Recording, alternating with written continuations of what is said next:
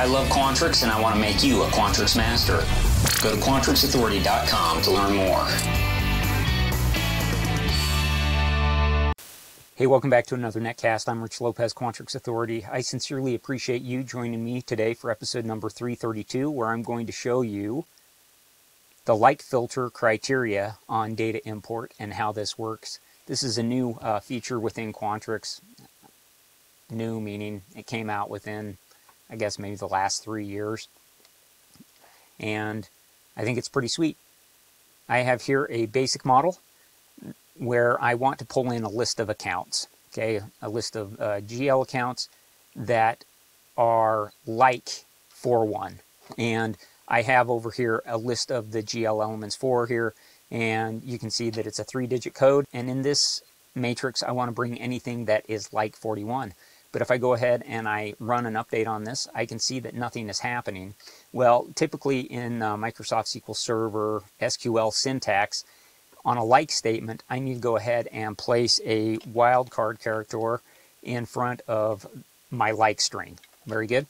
So if I go ahead and do that and then I update my data import, I can see that indeed this like works when I have the correct syntax with a wildcard character there, and in this case that's a %sign. If I were to turn on my SQL mode, I could see that indeed it's written a where clause like I would on writing standard query language in a different program or in custom SQL, right? So it's working that way. There is an option up here in Tools, Options, Data Import that says Use inferred like syntax in an import filter. If I go ahead and hover on this, it says use inferred like syntax will allow one or more matches if user does not use wildcards in their pattern. So what this means is that Quantrix is going to actually add the wildcard characters for me if I don't add them. If I go back to my matrix here and I remove my wildcard character and I go ahead and I update this, I would still expect to see these departments returning because Quantrix is actually throwing in a wildcard characters around whatever numbers or whatever my entry is here within this input section here.